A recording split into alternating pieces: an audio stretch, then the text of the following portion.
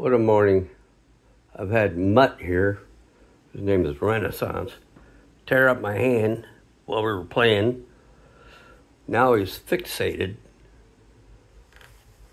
on Cat. Cat doesn't know what to do because he's eyeballing her.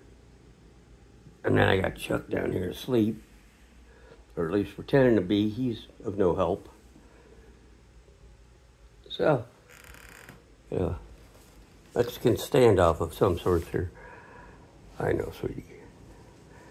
He won't hurt you as long as I'm here. But when I'm not, you're on your own. Claw the hell out of him. Uh-oh, somebody's got food across the street. The boy can sniff out food from half a mile.